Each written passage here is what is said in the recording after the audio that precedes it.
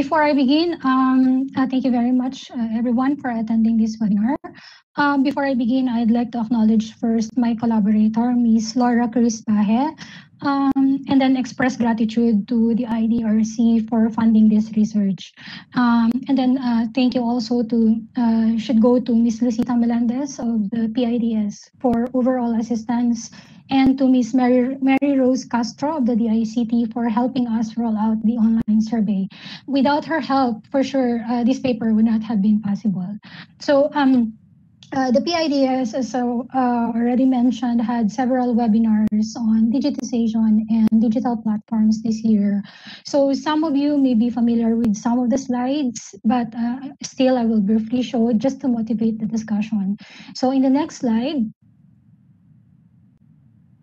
I think that the best way to start the discussion is to provide some stylized facts on gender in the Philippines. So the Philippines has several milestones in terms of women empowerment and gender equality.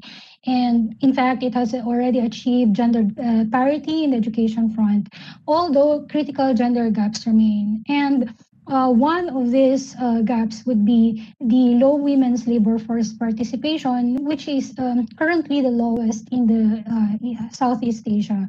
So based on the World Bank's World Development Indicators, in 1994, it's around 47%, and in 2020, it's around 46%. So not much development there, and it reached around 50%. It's the highest in 2014. In part, this is validated by the 2019 LFS October round, as mentioned already by Mamsel. 51% of women at least 25 years old are working versus the 81%. Men's 81%, and this can be attributed to housework. So 74% of women have expressed household and family duties as main reasons for not looking for work, versus only 15% saying that that's the reason. And at the same time, there's an evidence on pay gap. Although it's not conclusive in terms of favoring a specific gender. So there are studies that says that there's a gender pay gap in favor of men, and there are studies that would say that there is a gender pay gap in favor of women. So this study is not really that conclusive. Next slide, please. Next slide.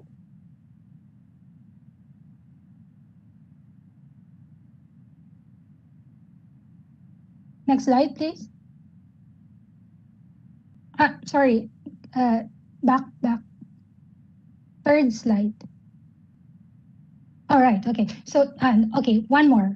Okay, so one more. Okay. Here, we just want to say that the ICT developments have paved the way for the development of digital platforms. And these digital platforms, they bring together markets for tangible goods, non-tangible goods, and labor. So the paper that we'll be discussing here today would be on labor platforms. That will be our focus. On labor platforms, there are at least two types of work: on-demand work and crowd work. So the on-demand work, these are work that requires close interaction between workers and demanders, and platforms need to access domestic physical infrastructures to operate. So they are subject to local rules and regulation. Whereas crowd work, entirely commissioned by firms, and is entirely transacted and delivered online. So under crowd work, there are two types of tasks: macro tasks, which require specialized skills, and the contract price is negotiable. While micro tasks, these are tasks that are routinary in nature, and the contract price is not negotiable. So between the two, on-demand work and crowd work, it's the crowd work that's a little bit challenging in terms of enforcing the national labor laws that are designed to ensure decent work because transactions cross border. Nevertheless, there are benefits from digital labor platforms. One, it gives access to economic opportunities to people who may otherwise not have opportunities in the labor market. It boasts of flexible working hours, self-supervision, and reduction of financial and health costs associated with travel and road congestions. it can also help to achieve SDG targets that are related to women empowerment and gender equality. It can also address the age-old conflict of market and non-market work. And at the same time, if correctly used, it can help in developing skills that are relevant to offline work. Next slide, please. So despite the benefits that we've already mentioned, there are some challenges on platforms because there are asymmetries that result in structural inequalities and issues on decent work. So what are these asymmetries? Value asymmetry, because most of the value accrues most to platforms and to firms and the least to the workers. Risk asymmetry, because all the risks are borne by workers. Social protection coverage, training investments, production cost. Information asymmetry, because platforms manage and control all the information that will be available to the market. And of course, if there's information asymmetry, there's also power asymmetry. Now, there are also issues, like for example, there's a lack of collective representation of workers on the platform, and this really makes sense because workers are coming from different parts of the world, and it's really difficult to put them together in one room in order to form a group to have the social dialogue and collective bargaining. So there are also no mechanisms on platforms to resolve disputes and redress grievances. And again, the absence of platform-led skills and career development and limited or absent social protection. Next slide, please. So the issues that I had mentioned earlier are actually issues that are not unique to the platform work. And these issues are also not new. For example, the precariousness arising from the lack of social protection, this was a norm that was observed in the early Industrial Revolution, when piecemeal work and task-based payments was common. So it's not, the issues are not new, the issues are not unique. What is really new and unique is the way how these old practices are facilitated and how work is organized. So on the platforms, big jobs or big tasks are broken down into simple tasks. And these platforms, they sell it to clients who benefit from this because of the labor arbitrage. And then these platforms, they use algorithmic data management to save on the cost of management of human resources and tasks, quality control, rejection of outputs, and even the review and rating systems. Rejection of outputs, very important because it helps workers to find secure future work rather on the platform. Similar story for review and rating systems because it helps workers to build their reputation on the platform and be able to secure future work as well on the platform. Next slide, please.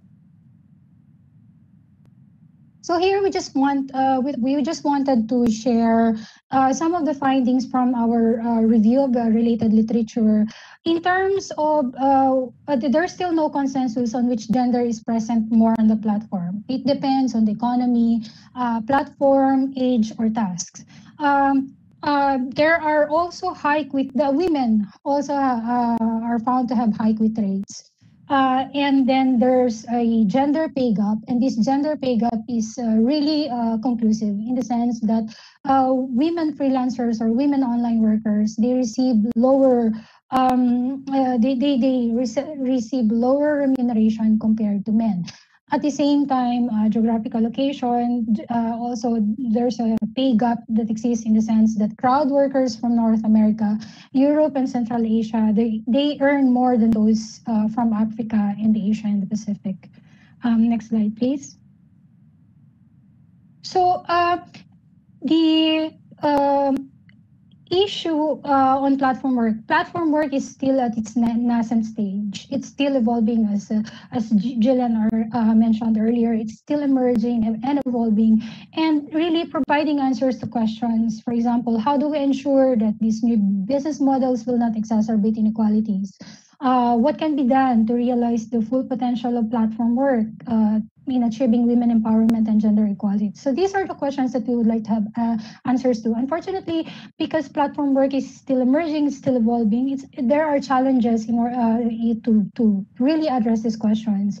Because under this setting, it's really heterogeneous in scope and complexity, and there's still no consensus in terms of definition and methodologies for data collection.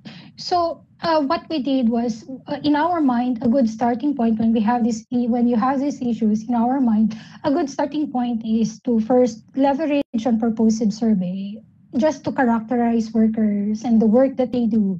And then the issue here is that just for us to be able to enhance the visibility of issues and initiate the conversation on the necessary steps to ensure that policies and programs adjust to this new form of work arrangement. And so what we did was we conducted an online survey of market and non-market work last year from May to December. This is in collaboration with the ICT Literacy and Competency Development Bureau of the DICT. So the DICT it conducts the Digital Jobs PH program, which aim to assist economically disadvantaged areas and rural communities through the creation and promotion of ICT-enabled jobs.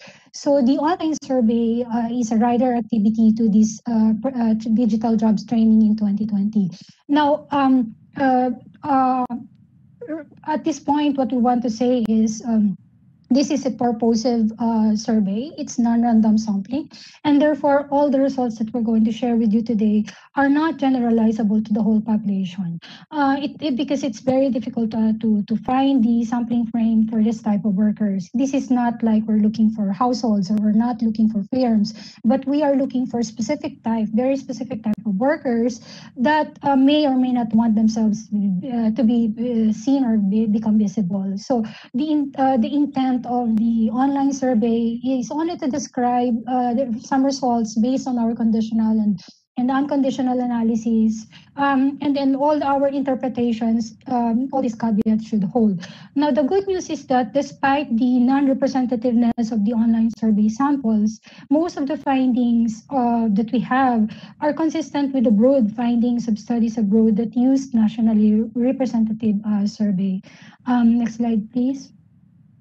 So here, we just want to show that there are around 855 completed responses, and the respondents are combinations of people who have platform work only, people who have non-platform work only, respondents who have both platform and non-platform work, and respondents who have no market work whatsoever. So the reasons for their main reasons for attending the ICT training would be they have future plans in engagement, in using online tools for businesses, and in engagement in platform work. We also ask people why they're not involved in any platform work, and there are three major reasons that they have cited. Lack of opportunities, that's one. Two is inadequate skills, and three, connectivity issues, which appear to be higher in rural communities. Next slide, please. So men and women, they have been affected by the COVID-19. However, a higher percentage of but there are the differences in the sense that a higher percentage of women have indicated they suffered financial opportunity losses. Opportunity or financial losses. These means that they lost contract, they lost trainings. The reduction in terms of wage, reduction in terms of work hours. A higher percentage of women also have indicated hampered mobility and issues on access to services, whereas a higher percentage of men have experienced unemployment and have reported depletion of savings due to the lack of income. Next slide, please. In terms of reduction of online work, a similar percentage of men and women have indicated a reduction of online work. Around 23% of the respondents, both men and women, they indicated termination of contract, loss of clients, reduction of work hours in platform work. And this reduction in online work is connected with, for example, it's aggravated by issues on connectivity and limited mobility because of the lockdown. lockdown. Because the lockdown have forced people to stay in one place that can have connectivity issues or without technicians to troubleshoot connection problems. Now, this reduction in online work is an expected outcome of global slowdown. But there are studies in 2020 that show there are certain types of online work that are resilient. Macro tasks such as software development technology they were affected, but they were resilient in the sense that they were able to bounce back. But there are certain types of online work that have been adversely affected. It significantly have significantly reduced. These include creative and multimedia, and sales and marketing support. So the bad news is that based on the online labor index collected by the Oxford University, a bulk of the Filipino workers, online Filipino workers, are in these areas, creating multimedia and sales and marketing. In part, this is validated by our online survey, where a lot of our respondents are doing clerical and data entry and creative and multimedia and internet and sales and marketing support. Next slide, please. So there are the motivations in online work participation differ between men and women as well. So both men and women, they indicated savings from travel costs and better pay as their motivations. But women, a higher proportion of them have done platform work due to housework and due to the pursuit of other interests. Whereas for men, it's the pursuit of other interests that is the main consideration, and only a very small percentage of the respondents have indicated housework to be their main motivation. Next slide, please. So the challenges faced by men and women on platforms are not the same as well. So for example, for women, both men and women rather, they indicated connectivity as their main majority of them have indicated connectivity as the main challenge. But for women, more women or more respondents have indicated the inadequacy of social protection, and then higher proportion of women also have indicated the issues of inadequacy of skills. Whereas for men, it's more of time management arising from the presence of too many platform works and having a full-time job. Next slide, please. So the good thing about platform work is that it can be done alongside non-platform work or offline work, and these non-platform work can be a source of social protection for workers, for platform workers. So that's the good news. But it's not so much a good news for women, because we know that in the Philippines, social protection is largely tied to formal employment. And we know also, based on our discussion, our earlier discussion, that women's labor force participation is very low. It is around 46%. And those who work, around 50% of them are own account workers. So this means that this implies that fewer women have insurance and pension coverage. Fewer women rather have insurance and pension coverage, and fewer women have access to consumption smoothing mechanisms like memberships to cooperative. And in part, this is validated by the results of the online survey, where relative to their male counterparts, a smaller percentage of female respondents without non-platform work contribute to Social Security Fund. And then there are also commonly cited reasons for non-subscription. So because people are wondering why they are not subscribing to Social Security funds. And here we found that it's a combination of many factors, but the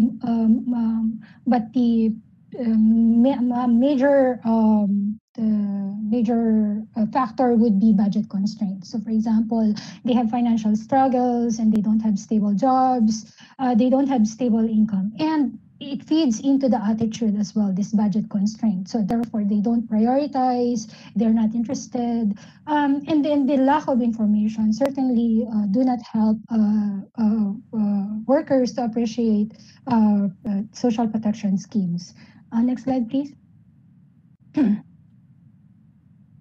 So here we just look into the dynamics of platform work, and we found that majority of the respondents have current platform engagements that are similar to their past platform work. So based on the if you can see the highlighted diagonal, most of the figures, most of the numbers are non-zeros, are focused along the diagonal, and then this shows that whatever it is that you did in the past more likely are the same job that you will be doing now.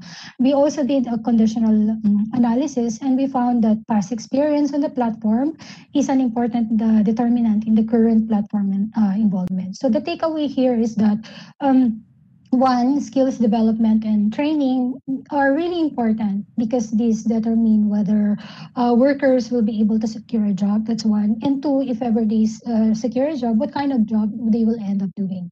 And second takeaway here is that just like the story of the social protection coverage, skills development can be availed from workers' other market work. So it means, and this makes sense because if you're working in a formal workplace, then that means that you practice, you interact, you have interaction, you have collaboration, and you practice. And so you develop skills along the way. But again, this is good news, but not so much for women because as we have already pointed out, only 50% of them are on the labor force, and those who end up working are our own account. There are issues in the sense that female respondents, they are more likely to participate in platform work, and if that is the case, then this puts forth the issue on how they can secure the job, or what type of jobs they can secure on the platform, and whether they can sustain work on the platform. Next slide, please. So here we just showed some analysis on platform work, and we found that based on the test of means, women are spending more time than men on the platform, and this has something to do with the flexibility. Although the benefits of flexibility in platform, it appears limited because we also looked at the conditional on the care economy or care work. We found that beyond 1 to 3 hours of care work, the hours spent in platform work decline and approach zero. So it's really minimal. The work done on platform is only done side by side minimal care work. Next slide, please. Next slide. Next slide, please. Okay, so here we just wanted to show that there is we look also at the compensation per hour, and we found that there is no gender difference. That's good news. Once personal and platform attributes are controlled for, this is actually consistent with the result of some of the ILO study. The compensation per hour, we also found, received by the respondents, we also found that it is really higher relative to the compensation prevailing in the country. It's higher than the Philippine minimum wage in 2020. It's higher than the basic pay of a professional, which we computed in another paper. Although here, the not so good news is that the compensation per hour received by the respondents is higher, rather on par with the rate of international platforms that are known for outsourcing routine tasks. So you can see there that the kind of value that's being fetched by our online workers. Next slide, please. So here, this is the last slide, ways forward. I just wanted to point that, you just emphasize that the issues and challenges faced by women cut across many dimensions. So for example, if we talk about labor concerns, social protection, and skills development, it naturally touches on gendered issues. thus, the ways forward that I will be sharing with you today must be given in broader context. So both men and women will benefit from the development of training systems and social protection systems, although women will benefit more. And so I'd like to say four things. One is on the skills development. It has critical role, one, in securing a job on the platform, in getting one that has a higher value added, and on the sustainability of platform work as well. And therefore, there is a need for a national initiative that's related to skills and training system. So and here I'm echoing the importance of having this national upskilling program.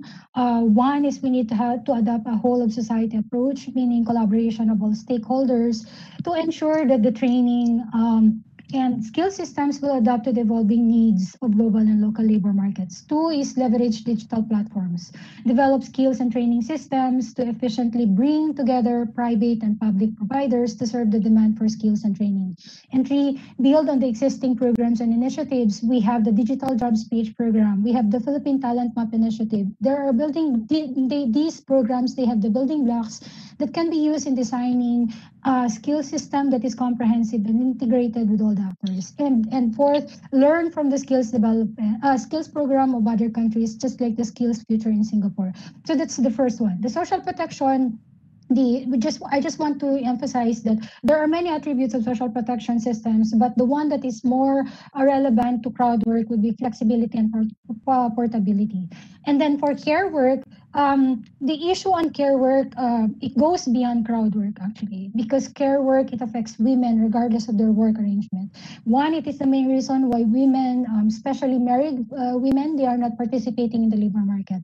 And as we have already seen, it also puts a limit on how much workers can put into their platform work. So it's really important to support women who are working already. And there are already initiatives and programs that can be further strengthened. So, for example, good and reliable childcare services that coincide with the office schedule. The institutionalization of 4-day work week can be explored, and the implementation of work from home schemes for workers whose tasks can be done offsite. Now, support for women, men and women who do not work due to unpaid work, it needs more nuanced approaches. So, for example, the government have put up e-commerce websites that's created to support small and medium enterprises. So the question is, how can these e-commerce websites be fully harnessed by women? And we have to understand why these women choose a care economy over market work. Are they looking for economic opportunities? What are their skills? What kind of enterprise are they capable of putting, and what do they need to set up and sustain such enterprise? So consultation is key as well. And lastly, data collection. So there has to be a data collection so that so that we don't just end up doing these descriptives. It should be spearheaded by the PSA in collaboration with various government agencies such as the DOLE, the DTI, the ICT, and the Philippine Commission on Women. I think I overshoot already, and that should be the end of my presentation.